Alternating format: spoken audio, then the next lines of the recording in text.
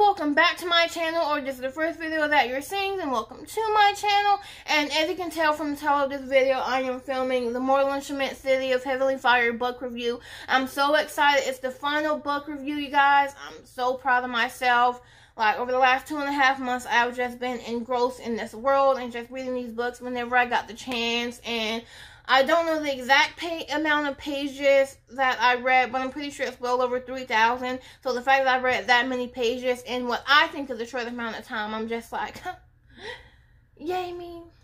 But yeah, anyway, yeah, I really enjoyed this book, and it was a lot longer than the other ones, which makes sense because it's not just another book, it's the final book. So they're pretty much just wrapping everything up, and I like, you know, there's stuff that happened in the first book that you might have had questions about, but they brought that back up and they wrapped it up as well. So I thought overall it was a really great way to wrap up the entire story. I love the book. I love how the characters ended their stories, and oh, there's so much to talk about, you guys. So what am I doing? Enough rambling, enough of this intro. Let's just go ahead and get into it. So one thing that I really liked, and I also was not expecting, was the fact that there was a lot of characters from other Shadowhunter Chronicles books that was mentioned in this story. So we got to meet the entire Blackthorn family, as well as, you know, Brother Zachariah, Jim, and then Tessa and Will was mentioned. There's a bunch of characters who are in future books as well. And I know, like, obviously when the book came out, the other stories hadn't been written yet. So, like, there was a lot of mystery about the characters. Like, you can tell that it was the beginning of another story. So I like the fact that these characters were introduced in this book particular. So we're already pretty interested in them. So I can't wait to start reading the next Shadowhunter book series. I don't know when that's going to be. We're going to talk about that towards the end, but I just wanted to jump in here and say I really love that we've got like a little preview of what's to come in future books. I love the fact that, you know, I feel like it was a great business plan by the author, you know, get us interested in what's to come, and I certainly am, and I'm definitely interested in reading the future books. So I love that she did that. So pretty much this entire book was focused around Sebastian's ultimate plan coming to fruition. And there's a lot of terror and murder and massacre. He's just the ultimate evil in this story, and I loved it. My only complaint is that I wish we would have gotten a bigger look into, like, the attacks on the other institutes. Like, I would have loved to see how the Buenos Aires Institute attack went down and exactly what happened at the London Institute, why that one didn't work out the way he planned. I really would have loved to be able to get a greater background look into, you know, just a more in-depth look into how that happened and what took place during those attacks. It also would have been a really interesting way to see the Shadowhunters that became part of the Endarken. I would have loved to see more of who they were before they returned, because there's a lot of sentimental value in that with, you know, having to kill someone you love. I would have loved to be able to learn more about the relationship that the Endarken had with the Shadow World before they returned. I think that would have brought this sympathy factor up that much high, which maybe isn't a good thing because I was already pretty much crying throughout the entire book, but I would have loved to see more of that. But that's my only complaint with that. But since we're talking about the Endarken, I do want to go ahead and mention the fact that I love how it was very descriptive about the sadness and the pain of having someone that you love being destroyed. I really love one of my favorite scenes in this book was Sebastian's attack on the Citadel, and there's this scene where one of the Endarken and someone that they love, there was like this battle between them, and the person is just on their knees crying, begging him to remember them, and they end up killing them anyway. That was a really sad and depressing scene, but also I thought it was really beautiful how it was well described, the emotions between, you know, the process of realizing that the person that you once knew has just been completely destroyed and taken over by this evil entity. I liked that was very descriptive, and it wasn't just, oh, like, this is someone who I used to love, they're in Darken now, it's sad we have to kill them. I like the fact that we went into details about, you know, what it was truly like to experience something like that and what it meant to the Shadowhunters to ultimately have to come to the decision that they have to kill someone that they love and care about. I want to talk about the Seelie Queens because, like, this book was filled with stuff that I didn't expect to happen, and the alliance with the Seelies was pretty much one of them, because I feel like in the TV show, like, the Seelies, they weren't exactly good, but they weren't as evil as they described in this book particularly, and I wasn't expecting them to be on Sebastian's team. I wasn't expecting them to side with him, but I do like the fact that there's a better explanation about what the Seelies are in this book, because I felt like throughout the first 5 books, there was a big, well, for me personally, I feel like there was a bit of mystery about, what exactly are these creatures. Like, they can't lie, but they're very deceptive, and so they kind of just leave it at that. So, like, we didn't really get to see anything about what it's like in the Seelie realm, and like what it means, what you are, and stuff like that. And I like the fact that in this book they explain a lot about the hierarchy and the role that the Seelie Queen plays, and her relation with Sebastian, which kind of weird, but okay. But what it means to be a Seelie, and what, obviously, with everything that happened with Mark becoming a part of the Wild Hunt and everything, and how that's completely separate than the Seelie Court, and how that's not really associated with that. It was just really great to learn more about the Seelies and about their history and how the role that they play in the Shadow World. I love the fact that we got a great in-depth into that. I want to go ahead and talk about Jordan and Maya's relationship in this book, because it was like there was a bit of understanding and obviously sadness with him being killed and everything. There was just a lot of emotions coming from me with this relationship in particular, and Maya as, just her journey. So like I said earlier, there was a lot of things in this book that I was not expecting to happen. Sebastian murdering Jordan was pretty much at the top of that list. I did not see that coming at all, and the fact that it was so quick and swift. Not only did it give you an inside look about how truly evil Sebastian is, it was really beautiful how, Jordan's last memory was his relationship with Maya, and how, they got back together and they're on great terms and everything. I thought that was really beautiful. But I was also initially surprised after that to hear how Maya was going to actually break up with Jordan, and about how she didn't really see the connection. I was really surprised by that in the beginning, but after she explained it did start to make a little bit more sense to me. So pretty much Maya explained that the reason behind her forgiving Jordan and wanting to get back together with him, it was sort of a part of her wanting to go back to her past, in that place of where she felt like the most normal, with everything that, the relationship she had with her abusive brother, and obviously the horrific way in which she became a werewolf. Pretty much, her relationship with Jordan and the love that they had, that was probably the only time in her life where she actually felt normal. And so that was why she wanted to, forgive him and give the relationship another chance. Obviously, she eventually just realized that things change, and they change for reasons, and that although as much as we might want to, we can't go back to the way things used to be, and we have to accept things as they are. Now, this was a message that really resonated with me because of things that I've experienced in my own past. I'm not going to go into details about those, but I've been through things in life, and there are, I feel like for everybody, there are moments where you just want to, turn back the clock and go back to a happier time, especially when you're dealing with something that's so emotional at the time. But I like how Maya, she's come to accept what she is now, and being a werewolf, and accepted part of, that things happen for a reason, and she's in this place because that's what she's meant to be, and that she can't force herself to feel the same way she did about Jordan, because despite the fact that everything that happened, was complete misunderstanding, and it didn't happen the way she initially thought it happened, but it did happen, and that led to a chain of events of her becoming a werewolf, and it led to the life that she has now, and sort of like forgiving Jordan and being with him. That's sort of like trying to rewind the clock, but she's realized that she can't do that, because that's basically like saying she regrets being a werewolf or anything, and she's finally at a point where she's accepted who she is. And I like the fact that self-acceptance was a huge part of the Mortal Instruments book series, and all of these characters, you know, they're going through something in particular, and it's not just like, obviously there's those supernatural elements of like, you know, the vampires and the werewolves and the shadow hunters and the Seelies and stuff. There's a bunch of supernatural aspects in this story as a whole, but there's also a lot of humanistic traits, and self-acceptance is definitely one of them.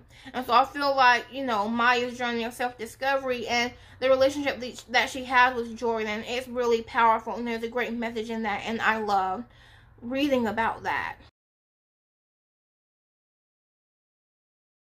Also, separately from Jordan, Maya's, you know, her journey in herself, you know, obviously she's the leader of the wolf pack now, and she's done a lot of things to help the pack get to where they are, and that has a lot to do with what happened to Jordan and her wanting to get revenge for him and wanting to help defeat Sebastian. It starts out that way, but ultimately, you know, she obviously ends up coming into her own, and with her being, you know, the leader of the werewolf pack, she's trying to change things for the better and get vampires and werewolves on better terms with each other. And, you know, that's one thing that you know, I don't know if we're going to be reading a lot about that in future Shadowhunters books, but I would love to see, get a chance to see some of the changes that Maya's making with the wolf pack, because I feel like changes are on their way in this. She's working to help, you know, get rid of some of the prejudice between vampires and werewolves, and obviously there's messages in that relate to everything that's happening in the real world right now, so that's all fine and good, but I would love to see more about how things change as she becomes a leader, and how she changes things in the shadow world for the better between downworlders. So let's go ahead and talk about Simon and how his story ultimately ended up coming to an end in this book. So I feel like so far in the story there's been a bunch of up and down about Simon, you know, having trouble accepting himself, accepting that he's a shadow hunter, and accepting what he is. But I like how in this book we really get to see him be a part of the team, and he's working with, you know, Clary and Izzy and Jace and Alec, and he goes to Eden with them, and he's like attacking demons left and right. I feel like that's really a beautiful moment of like him finally like embracing his vampire nature and accepting what he is, to a point, obviously, because, you know, we're going to talk about that in a bit. But overall, it was really incredible to me to witness, you know, Simon just helping everybody out and using his vampire abilities for that. And like, there wasn't a lot of talk in this story about, in this book particularly, there wasn't a lot of talk with Simon about, oh, you know, I hate being a vampire and I wish I was dead and I'm just a horrible creature. And one of the most beautiful things to me was the fact that he can finally say the word God now, because before he was turned into a vampire, he was obviously very religious, he was Jewish, and so not being able to say that took like a great toll on him, and I think that had a lot to do with why he was so depressed about being a vampire and everything that happened to him. But now that he's at a point where he can say God, I think that also that shows a lot about how he has, you know, accepted for himself for what he is, and he's okay with being a vampire now. He's not exactly thrilled about it, but he's kind of just at a point where it's like, it is what it is, and, you know, this is who I am now, and I have to embrace that, and he's using that to help the shadow hunters, and he's a really great part of, you know, Team Good in this book, so I like seeing that as well.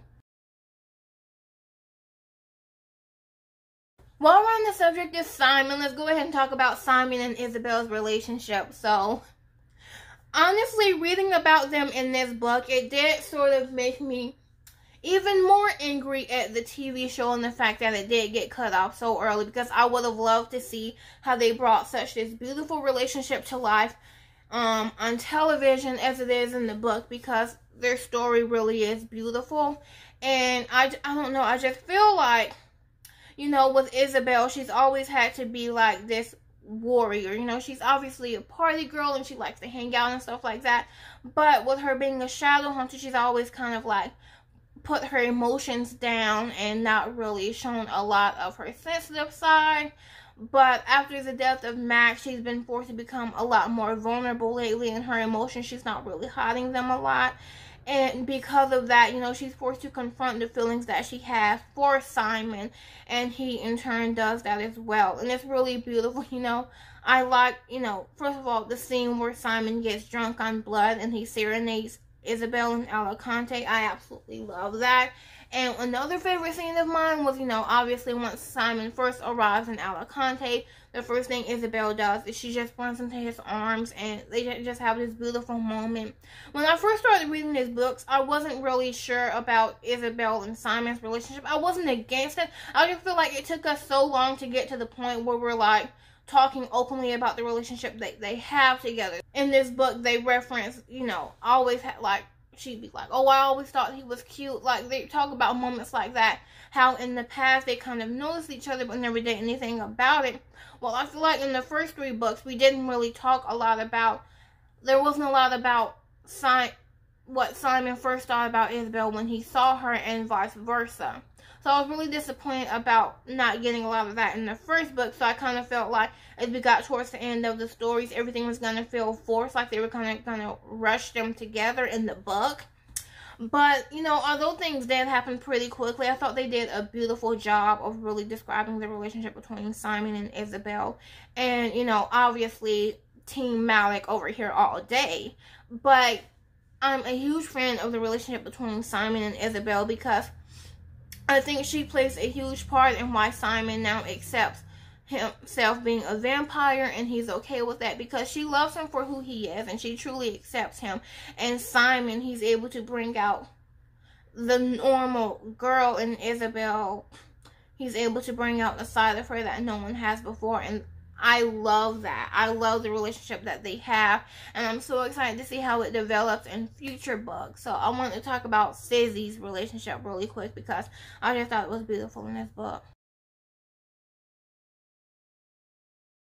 So I do want to go back to Simon really quickly because we obviously have to talk about that scene where he makes a huge sacrifice for, you know, everybody in order to escape Edom. I'm just going to go back really quickly. So pretty much in order for everyone to escape Edom, Asmodeus, Magnus's father, he pretty much tells Magnus that in exchange for his immortality to rebuild Edom from the disastrous place that Sebastian turned it into, he would allow everybody to escape Edom and go back to New York. But obviously in doing that, with Magnus being well over 400 years old, it would obviously kill him. So Simon decides to offer up his immortality as well, because since he's only been a vampire for a short time, he would just revert back to his normal teenage self. But in order for that to happen, Asmodeus would also have to wipe away Simon's memory of the Shadow World, because without his vampirism, Simon would be a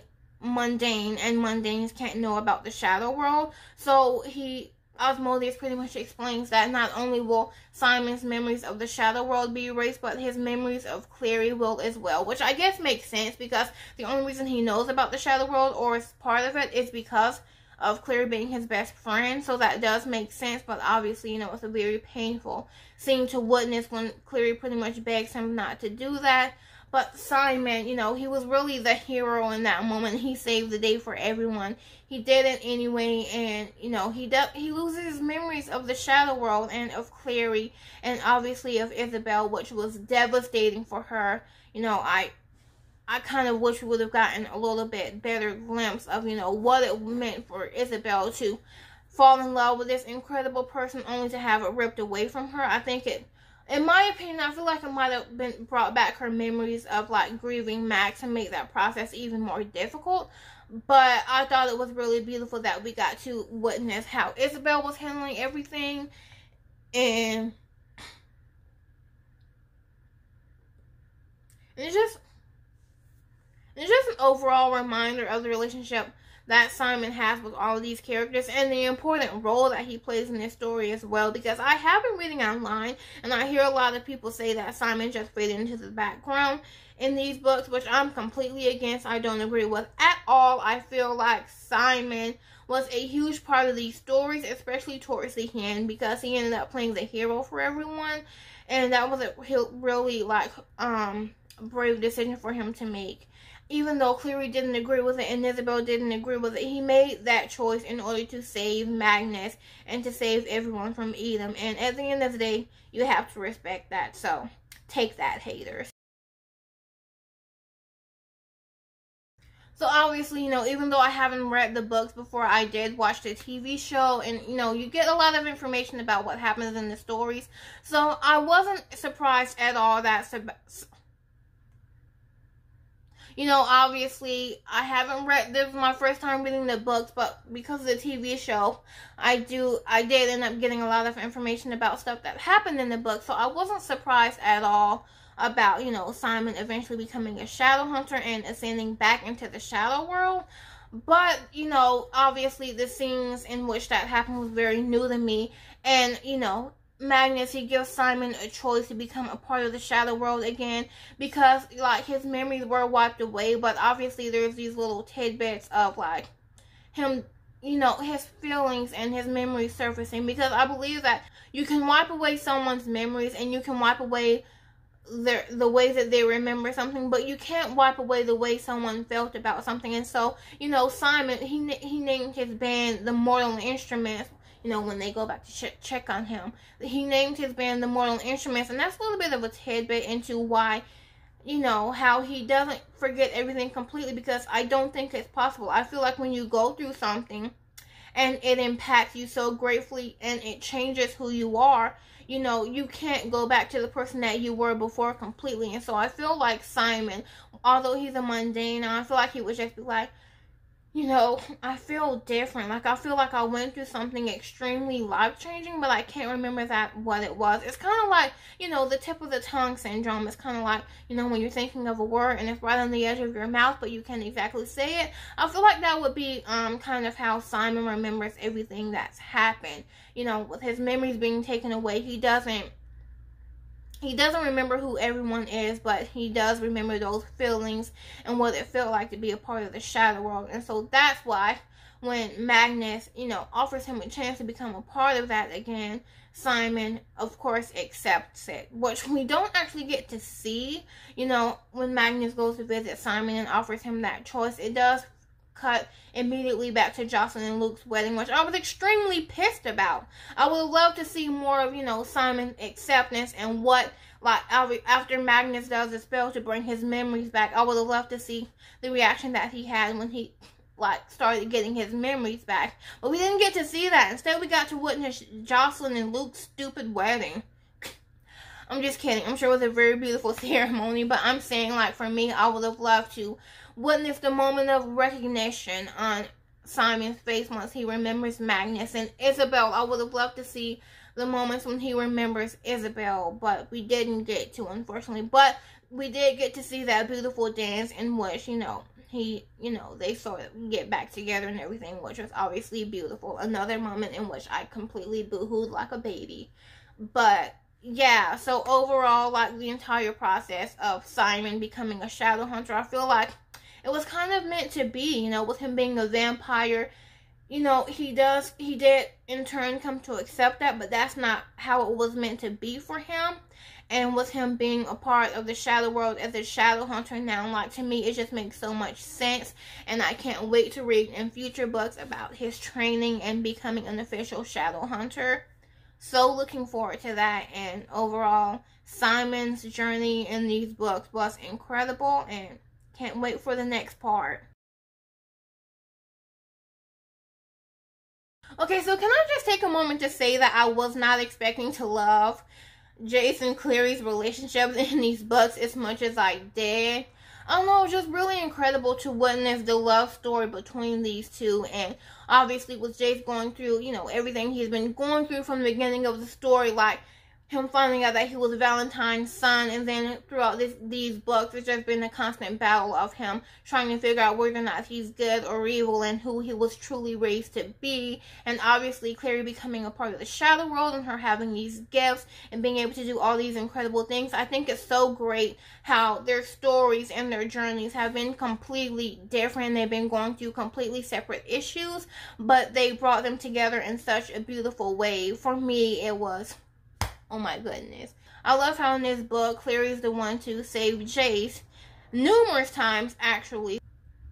You know, obviously after the attack at the Citadel, Cleary joined the healing room to bring Jace back and protecting him from the heavenly fire by infusing it with the Morgenstern sword.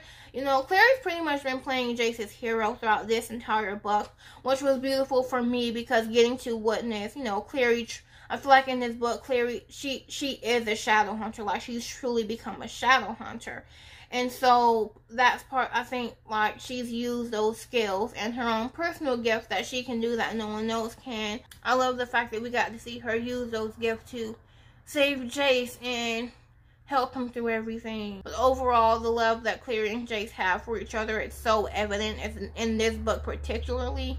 And, you know, obviously, you know, they finally take their relationship to the next level, which I'm not going to talk about because I can't talk about sex. It'll be extremely awkward for me and for you watching. You'll click off of this video so fast, it's not even funny. But, like, the sentimentality of, you know, that scene by the underground pool in Edom, you know, I like the fact that it's their last night before they could die, you know, it's their last night before they put everything on the line, and choosing to take that opportunity to be together and express their love for one another. I think it was so beautifully written, and while I don't condone teenagers having sex, I'm one of those. I just thought it was a beautiful way to show us the love that they truly have for one another, and, you know, really looking forward to seeing, you know, how things develop in the future and the relationship that Cleary and Jace will continue to have in future stories, because I'm so looking forward to seeing how that relationship develops. And yeah, so I love Cleary and I love Jace and I love the relationship they have together, and I'm so excited for their future. I'm gonna cry.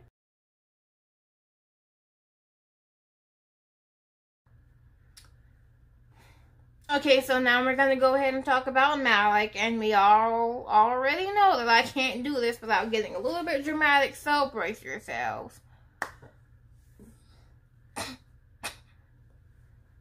So the same way they've been going up and down about the relationship this entire story, I have too. And I'm pretty sure a majority of the readers have as well, but I'm so grateful that they finally came to a resolution in this book and everything finally came to a head. You know, they started out a little bit rocky when Magnus came to say goodbye to Alec on his trip to Alicante. It was there was a bit of a there was a lot of tension there. You know, Alec pretty much explained to him, like, I can't be with someone who's not willing to tell me about their past and who they are, which I for one totally understand. Like, I get, like, wanting to share experiences with someone, so I do get that. I understand where he's coming from. But at the same time, you have Magnus, who's, you know, I think it's mostly just him being afraid of his feelings. You know, he's never been with the Shadow Hunter before, and it scares him to have feelings like this for someone. He's kind of, he doesn't like being in the state of unknown because the way he feels for Alec, you know, those feelings are stronger than anything he's ever felt before, and I think it makes it that much harder for him to accept the fact that, you know, he's immortal and Alec isn't, because obviously, you know, with him being immortal, one day he's going to, you know, Alec is gonna die, and I think he's so closed off because he's trying to protect himself from having to go through that and having to deal with that loss and pain. With him being 400 years old, he's obviously experienced loss before, but I think it's different when you're in love with someone and you're experiencing a love that you've never felt before. So I understand how they got to this point of, you know, standing still in their relationship and not really knowing what to feel or how to handle everything. So there's kind of this moment of back and forth, but I feel like it kind of, you know, with everything they're going through in this book, it does help Alec and Magnus to realize how much they love each other and how much they want to fight for this. I think, you know, the determination that Alec had to get Magnus back after he was kidnapped by Sebastian speaks more than words. I think it speaks great values about how much he just really loves him and how much he cares about him. And, you know, with Magnus being his first boyfriend, obviously there's this, you know, for me at least, you know, I feel like there's this moment of like, Well, is it just puppy love? Like, how does he really know he's the one for him? How does he know that what he's experiencing is what real love is supposed to feel like? Because he's never felt that before. But once he, realizes that he, not knowing if Magnus is alive or dead and not being able to contact him, I think that does start to help him realize just how truly phenomenal their love for each other is. And also, the dream sequence, that was a really complicated for me. I kind of feel like those dreams were given to each of them as a way of, those dreams were based off of what they thought they wanted for their lives and, how they envisioned themselves being. And ultimately, they woke back up because they realized that wasn't what they really wanted. But with Alec's dream, the only thing that he truly was happy about in that dream is that Magnus was there by his side and his parents were happy for them and they were happy about their relationship. And I think that speaks volumes because that allows Alec to know that what he has for Magnus, the love he has for him is real and they do have what it takes to go the distance. And I feel like there's just a bunch of beautiful moments in this story between them, like when Magnus is ready to sacrifice himself and die to save everyone. I love how it was incredibly described, the moment of just heartbreak and tension between Alec and Magnus, and Alec begging him not to do this, and we'll find another way and we'll figure a way out of this. Just loving someone so much that you absolutely refuse to lose them. Like, that scene had me in tears. This whole book had me in tears. This is not a good idea to read this book if you're already an emotionally unstable person. But that, there was just so many beautiful moments between them. And I like how they ended it with, Magnus. He wrote down some incredible life stories and he gave the book to Alec to read for himself. I'm not sure, but I'm pretty sure those short stories that he gave him, I think that's like the Bane Chronicles. I think that's what that book is based off of. So, obviously, definitely going to be reading that now. No questions asked. But I like how they finally came to a compromise about Magnus being willing to share his history with Alec, because he realizes that that's the only way they're going to make this work. And they both really want to make it work. And, everything they've gone through up to this point, it shows that. And it shows the sacrifices that they're willing to make for each other and how they're willing to fight for their love and make it through anything. And oh my goodness. Like, I am so excited for Magnus and Alec's relationship to develop. Obviously, there's some great things coming for them because I have heard things about children. But I'm really excited to read about that in future books and to hear more about how their relationship develops. I'm so excited. You guys, I just love the relationship between Magnus and Alec, and I'm so excited for their future. Obviously, we have to talk about that really beautiful yet heartbreaking scene towards the end of the book. After Clary kills Sebastian, Jonathan comes back. Jonathan that doesn't have the demon blood. The Jonathan that was the son that Jocelyn really wanted and the brother that Clary really wanted. It was such a beautiful moment. Like, throughout reading this entire book, I was on the verge of tears, and when I started reading that, the tears came out. Like, the floodgates were open and I was just bawling for 10 minutes in my bed with ice cream. What I love about this scene, was Jocelyn, not even just Clary, but Jocelyn finally getting the closure that she needs about Sebastian, and finally getting her son back, even though he did end up dying. I just thought it was a really beautiful moment, and I'm so glad that Jocelyn, she finally found peace, and Clary, she got to have this wonderful moment with her brother, who wasn't evil and trying to do all these things. It was just really peaceful and beautiful, and overall, it's just one of the, it made me hate Valentine that much more, but it was an incredible scene, and I was really hoping for something like that. I was hoping for some moment of Jocelyn, I was really hoping that we would get a moment where, Jonathan, he came back as his normal self, and he got to have these beautiful moments with Jocelyn and Clary, because that's what Clary saw in her dream. She saw her brother just as a normal person, and I think that's been part of her journey throughout this book as well. Just like, she mourns for the brother that she only knew about for a short period of time, but she mourns the relationship that they never got to have because of situations that were beyond their control. And so I think it was beautiful that she finally got to have that moment with her brother and Jocelyn with her son. Like, I'm not gonna spend too much time talking about this because I seriously might cry. That scene was so beautiful, but I love reading about that, and I love the peace behind it, and not just Clary and Jocelyn finally finding peace, but Jonathan as well. Like, I can only imagine how tortured his human half must have been after, the demon blood obviously taking over, but there was a bit of humanity in him, I believe, and just him finally finding peace and having that side of him destroyed and being able to, with him dying, it does make it, to me, it makes up for him, ultimately having to die, because he died as himself and he died normal.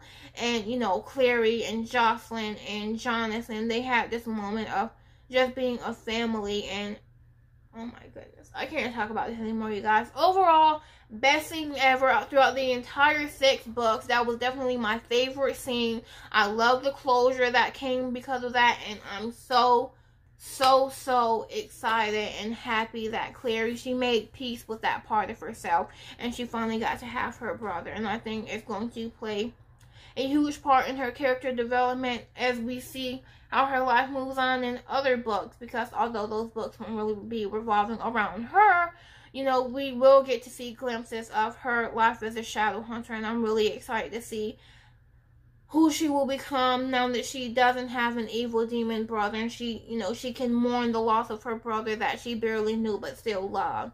So I'm really excited to see that.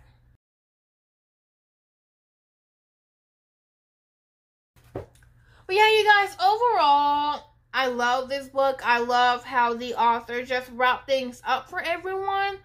And I'm so looking forward to, reading future books as well. But we're going to talk about that in a minute. Overall, really great books. The entire book series was just incredible. I feel like in the last 2 book reviews, I've been complaining about how I've been reading so much. Like, it's been that difficult, but it really hasn't been difficult. It's not difficult at all when you're reading something that you really enjoy. And I genuinely, from the bottom of my heart, have loved reading these books and just being engrossed in this world. Like, I love sci-fi fantasy. I love being a part of that world, the make-believe. And I feel like, The Mortal Instruments was my favorite book that I've read so far that's about that world. So, no words. The entire book series, A+, loved it. So that's it for this book review, guys. I am done reading The Mortal Instruments. However, I do plan on reviewing another book series, and that's where you guys come in, because I have no idea what I'm going to be reading next. I was going back and forth about whether or not I wanted to go ahead and start reading another Shadowhunter Chronicles story, if I wanted to start reading another book series from this world. And after reading, Heavenly Fire, getting glimpses of all these characters that will be a part of future books was really incredible to me. And it does make that decision that much more difficult, because now I'm almost positive that I'm going to be reading the Lady Midnight series next. I'm not really 100% sure if I'm going to be reading a Shadowhunter Chronicles book story, but if I do end up reading another story from this world, it'll definitely be the Lady Midnight series next. But if you guys have any other book recommendations that you want me to read next, please be sure to go ahead and leave those down in the comments below, because, like I said, I'm not 100% sure on what the next book series will be. And I would love to get you guys' opinion. I really want your help, because there's a bunch of books out there that I really want to read. Now that I'm back into reading, and I don't. Like I said, I don't know what to read next, so please be sure to comment down below and let me know what books you think I should read next. Or if you think I should read another book from the Shadowhunter Chronicles and not go into Lady Midnight. Do you think I should read the Bane Chronicles next? or do you think I should move into another book series? Just let me know in the comments below. Please be sure to leave book recommendations and let me know what you thought about this book review. Let me know what you thought of Mortal Instruments. I am going to be posting another video next Wednesday. Obviously, it's not a book review because there's no more books in the Mortal Instruments. I'm not going to really go into great details about what it's about right now because I want to leave that as a surprise. But basically, I'm just going to be talking a lot about the books overall and doing comparisons and contrasting between the book and the TV show. So that's what that video will be about. But yeah, that's it for this video, guys. Thank you so much for watching this video. Please be sure to like, comment, and subscribe. And if you push the notification bell, you'll be notified every time I post a video. Thank you so much for all your love and support. It means the world to me. And I will see you in the next one. Bye. Also, I did promise myself that I was going to start plugging social media in my videos, which I completely forgot to do. I like to try to put it in the videos, like let it naturally come out, but that didn't work out. So if you want to follow me on social media, this is my Instagram handle, so you can just type that into the Instagram search bar. I don't know how to post links on YouTube because I'm an idiot, so that's my Instagram handle, and this right here is my Twitter handle, so you can type that into Twitter if you want to follow me there. So please be sure to follow me on Instagram and Twitter because I would really love to, like, you know, just have like a community where we guys can talk to each other and I can respond to your messages and stuff. And in case there's other stuff that you guys want to talk about that I don't post in these videos, let me know the videos that you do want me to make, because other than these book reviews, I do post other regular videos on this YouTube channel. I haven't in like 2 weeks, but that's neither here nor there. I do post regular videos on this channel, so please be sure to head on over to my social media and let me know what videos you think I should be posting other than book reviews. And if you don't post book recommendations here in the comment section, you can let me know on Instagram as well, because I do read the DMs and I do read messages on Twitter. So please feel free to go over there and let me know what books you guys think I should be reading as well. But anyway, I really am done with this video now. I have to go. I have stuff to do. But thank you so much for watching the video. Love you. Peace.